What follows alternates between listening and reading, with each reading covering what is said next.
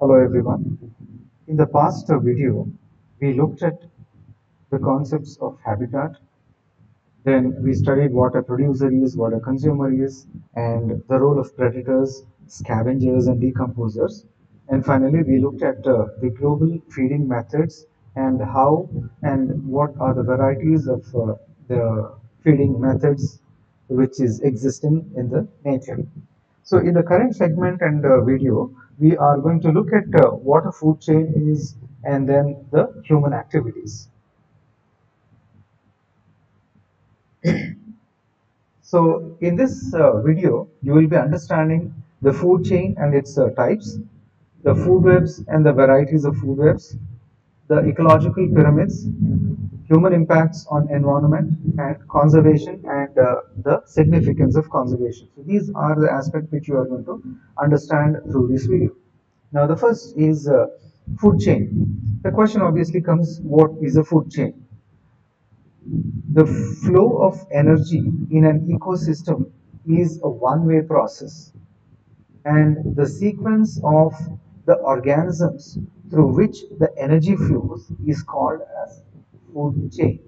If you look at this picture at the bottom here, you should be able to understand the whole concept.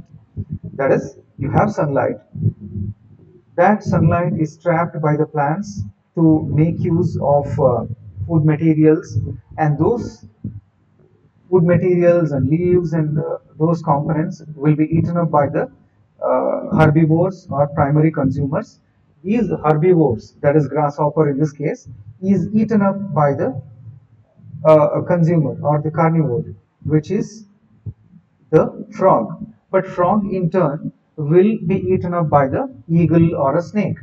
Now, if you observe here, the energy which was in the form or which is given out by the sun was trapped by the plant, which was the plant was eaten by the grasshopper.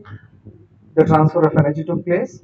When the grasshopper eats it and assimilates and grows, that grasshopper is eaten by the frog. The energy again gets transferred to the frog, and from the frog, when the frog is eaten by the eagle or a snake, the energy will be transferred from frog to the eagle or snake. Now, if you think the whole sequence, or the summary of the whole sequence, the energy from the sun is transferred from to the eagle, but it has a lot of mediators, and this phenomena is known as the food chain. So food chain is the sequence of who eats whom in the biological community. I think this is one of the best and simplest way you can explain the food chain, in the sense, in the food chain, it is the sequence of who eats whom is nothing but the food chain in an ecosystem to obtain nutrition. But what is the purpose of eating? To obtain the nutrition. So the food chain is nothing but who eats whom for the getting of the nutrition. Then a food chain shows how each living being gets food and how nutrients and energy are passed from the creature to creature or from one level to the next level. So that's what it deals. I think I mentioned from the sun to the plant, plant to the grasshopper, grasshopper to the frog, frog to the eagle or a snake. So this is how the transfer of nutrition and hence the energy will take place. And this is nothing but the food chain. A simple example can be as depicted below. There is a plant eaten by the rabbit. The rabbit in turn is eaten by the fox. So this is one of the, smallest and simplest version of the food chain. Now, when we talk about food chain, a concept comes which is called as trophic levels. In the sense, you have a producer, you have a consumer, and you have decomposer. So all these different stakeholders, they will have their own contribution in the food chain. Producers will synthesize the food. Consumers, which is composed of primary consumer, secondary consumer, tertiary consumer, and quaternary consumer, they would consume the food accordingly. And finally comes the decomposer. Now, if you look at the picture here on the right hand side, the producers are at the bottommost level. A lot of plants are there. They are trap the sunlight and convert the sunlight and carbon dioxide and water into food, carbohydrate or any food. They will be eaten up by the primary consumers or the herbivores in this case, which can be a rat or a rabbit or a grasshopper. Some typical examples I'm giving here. And those primary consumers or the herbivores are eaten by the secondary consumers or the primary carnivores. So the energy which is trapped by the plant is consumed by the primary consumer, and that is eaten up by snake or other, I mean, mongooses and other organisms. That is nothing but the secondary consumer.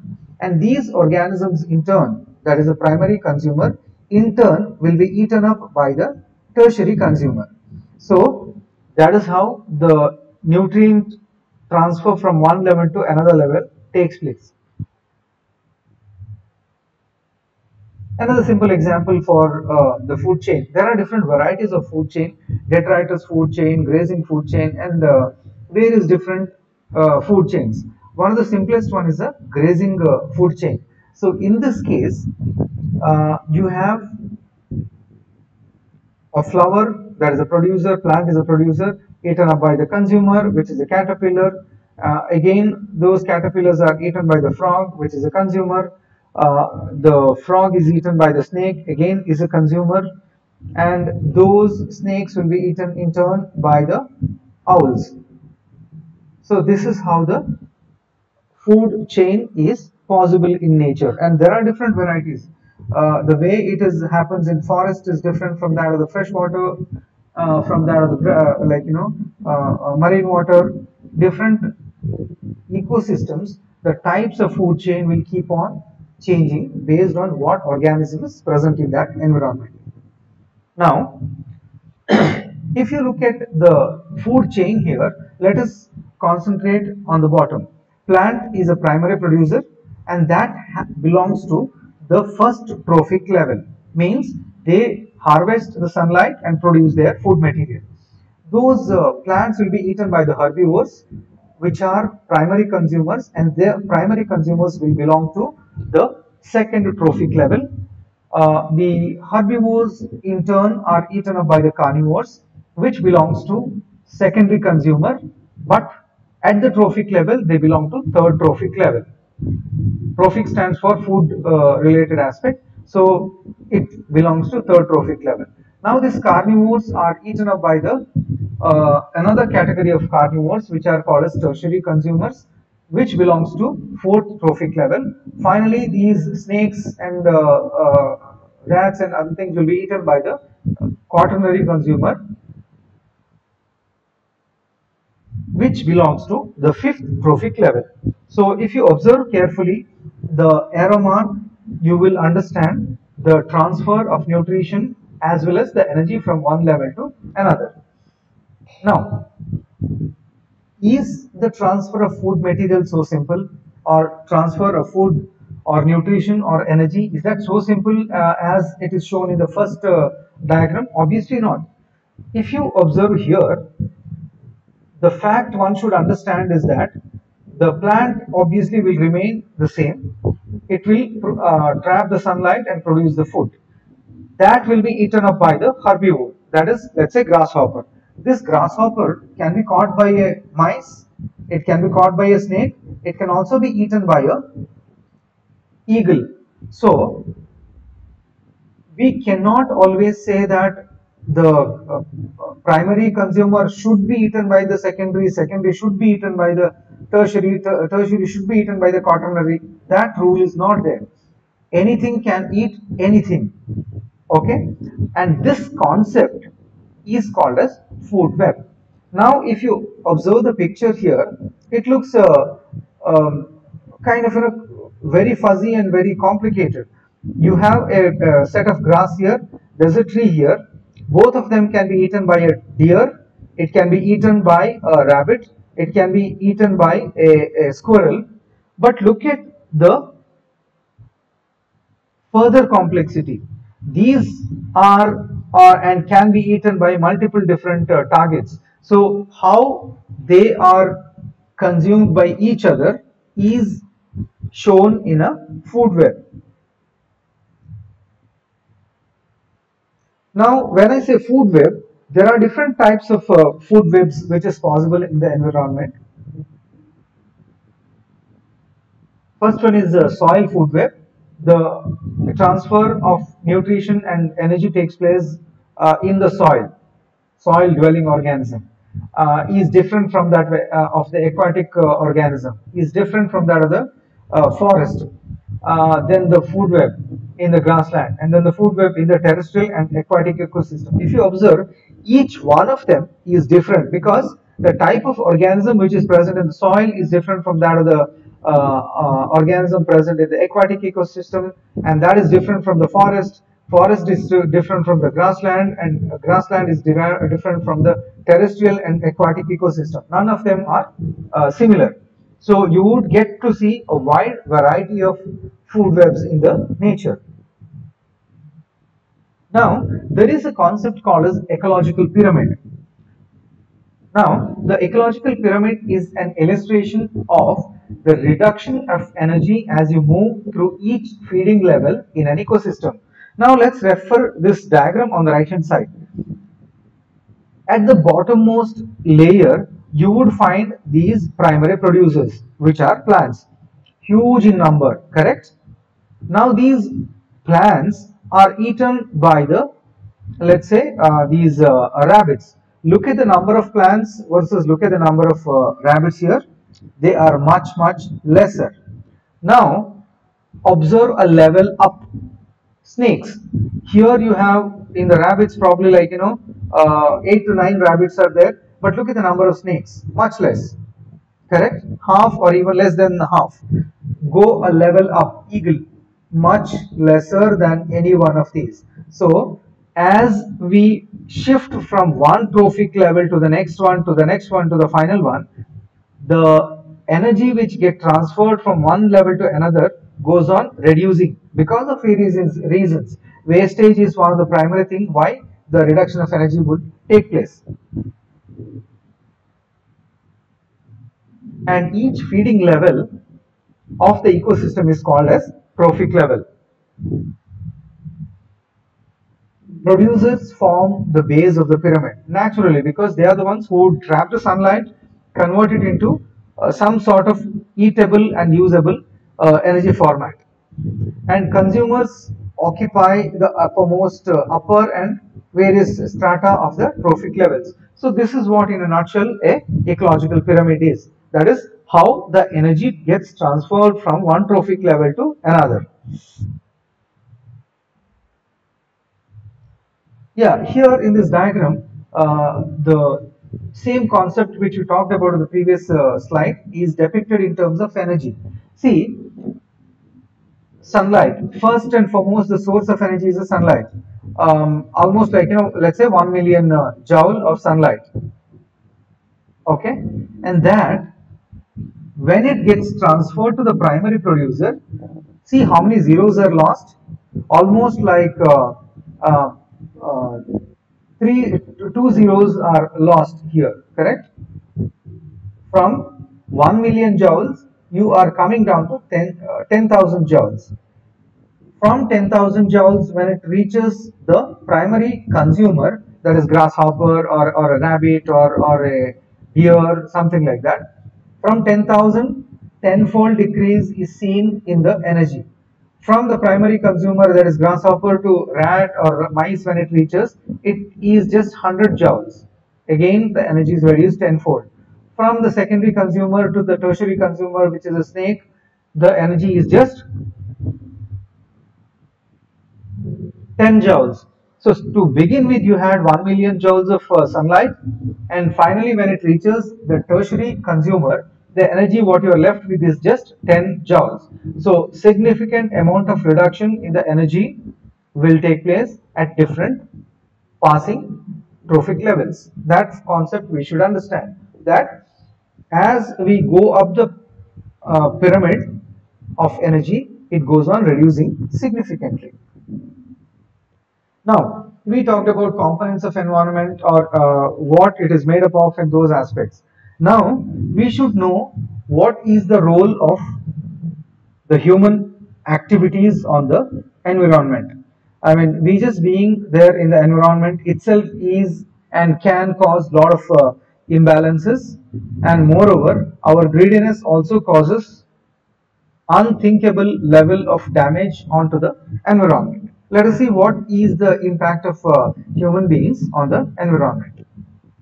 See, we live in an environment, we cause population pressure, we cause air pollution, we cause water pollution, we cause land pollution. So at any level, we are nothing but a a junk piece, I would say, to be on a harsh note, who would cause damage after damage after damage onto the environment. You take in terms of population, you take in terms of air, you take or water, you take land, you take anything you consider.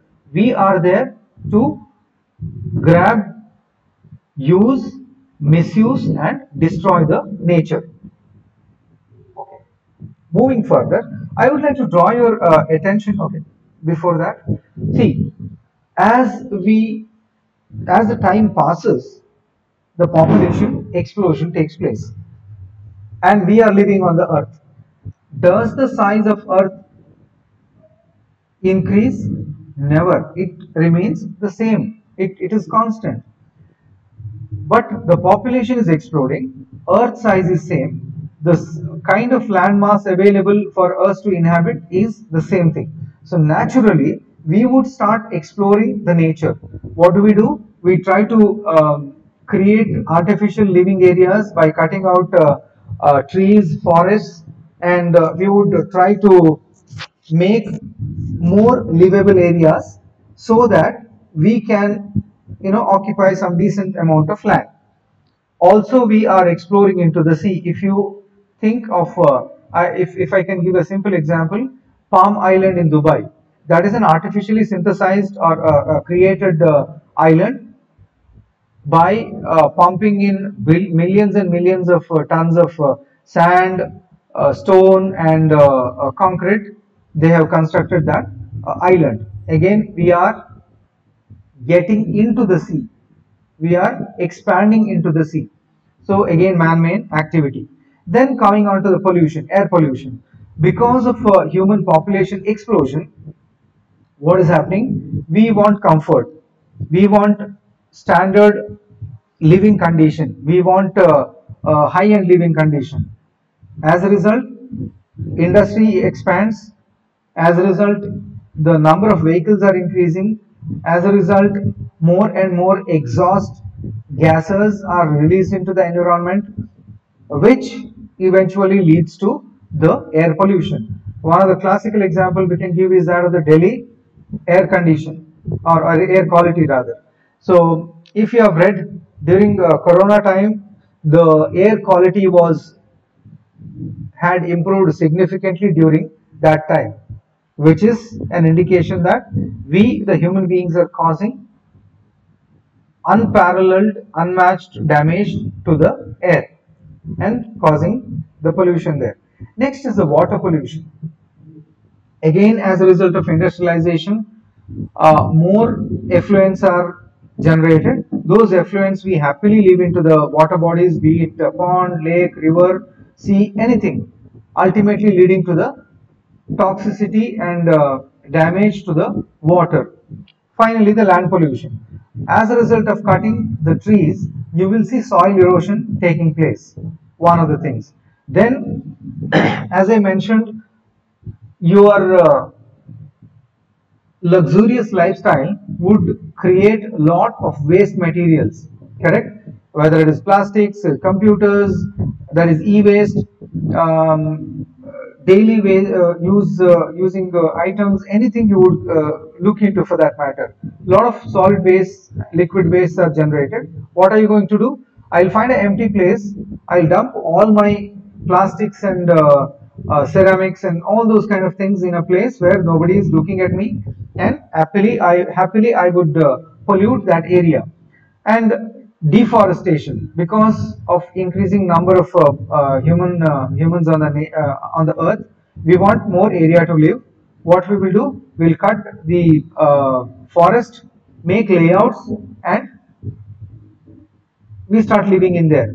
Resultant of this activity is unthinkable. Again, I would like to quote an example of our own Karnataka place, that is Kodagu or Coorg, what we call it as Kodagu, Madikeri.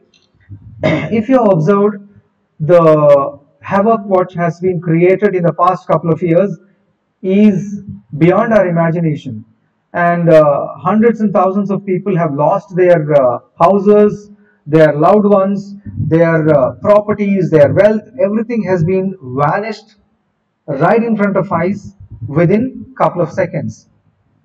Landslides, I'm sure everybody has read or seen or experienced that. I don't have to tell. So this is nothing but the as per the experts, is the outcome of human activity, or which is called as anthropogenic activity. I'll give a couple of pictures here. This is some area. I don't know, Belize they say. Here it is, Belize. Look at the time frame here, 1975. Beautiful, lush green. It looks so good to see such kind of, a piece of land there. But see what we have done within a very short period of time. Same picture. Look, you can compare it. For example, here the water body is there, same area. This is 1975. This is 2007. See how much mass of forest has been wiped out. Almost like 50 to 60% of the forest has been wiped out. This extreme left area, completely it is wiped out here. See, it was lush green, but here completely it is wiped out. And other areas also, lot of wiping out of the forest has taken place. And look at the density also. Even if you look at the area here, which is slightly lesser, less denser, but see these areas much less dense compared to the 1975. All these are because of the anthropogenic activities, that is the human interventions and humans getting into that area for constructing houses, industries and other things. Another example I would like to quote, again some aerial shot of a place. This is in 2001, 2004. Within a short period of time, you would see, or you would start observing a lot of changes in this area. You can see that a lot of new empty spaces or deforested areas are coming. And check here, the size has increased in this area. Let's move further for 2007. A clear-cut difference is there between 2001 to 2007. At the central portion, lots and lots of new empty spaces or the places without forest has come up. Moving further, 2010. See the difference between 2001 and 2010, just within a span of 9 years, such a devastation. Let us move further to 2013. Condition is even worse. And 2016, I don't have to tell you. But now just compare 2001 and 2016. Just within a span of 15 years, the face of that area has completely changed. This is because of human activities beyond any doubt. Now, how are we polluting the environment? How are we destroying the environment? Let's look into. See, as the time passes, this would increase. More people means population explosion will take place. As a result, what happens? We start using more raw materials, whether it is food, land, consumables, anything. The amount what we use naturally will increase. And with the more money inflow or with more economic growth, we have the habit of buying more and end up using a lot of raw materials. We use more lands to build buildings, to have farms, whether it is organic farming or conventional farming, quarries or dumps. all these number will increase with the time. When we have more people, we use more energy because people need to migrate, travel, shift from one place to another. So naturally, we would use more energy, which is currently in the form of fossil fuel, petrol, diesel, and those things. But recently, people are, environmentalists are trying to push the use of biodiesel using alternative energies such as solar energy, nuclear energy, and those kind of things. But I think we are in the infancy of them. We still need to go a quite long time. I mean, with respect to the path, then we produce more waste, more pollution. When you have more people, more waste is produced, because of which more pollution happens. That is pesticides and herbicides. See, we end up using more lands because we need a lot of food materials. And when we want food materials, what happens? We cut the forest, or wherever we grow, the possibility of pests invading the food is, or the crop is more. We end up using more pesticides and herbicides. Naturally, they enter the earth, they enter the water, they do not get degraded easily. Hundreds and thousands of years they will remain as it is in the nature. As a result of producing more waste, we end up producing more carbon dioxide, more sulfur dioxide, more carbon monoxide, and smoke. Again, we are causing harm to the air and water. Then sewage, fertilizer, and toxic waste. More human being. I mean, look at some of the areas in Mangalore, for example. A lot of new buildings have come up. That is apartments, I'm saying 30, 20, 30-story buildings, lots are there. Imagine each apartment has 4 people, and in that apartment complex, 100 houses are there. 100 into 4, 400 people are there, and on an average each person uses 100 liter of water per day. Imagine how much water is required. And those, after usage, you will be using, out of those 100 liters, you hardly will be using 2 liters to 3 liters of water for drinking. Rest everything will be a waste, water waste. That comes under sewage. Do you think, or do we think that these high-rise buildings and apartments manage the sewage that efficiently? I have a serious concern and doubt regarding that. Then you have fertilizers. To cope up with the food production, you start using fertilizer and toxic waste. As a result of using various different materials such as computers, electronics, it would lead to the formation of lot of electronic waste, which will contain lot of waste materials. So eventually what we are doing is, as the population increases, we would end up spoiling, polluting water, air, land, and every possible area. We are going to spoil it in the name of development. Now, is that the end? Obviously no, we need to survive. If we need to survive, the condition has to improve. If the condition has to improve, we have to conserve our nature and our ecosystem. So why do we need conservation?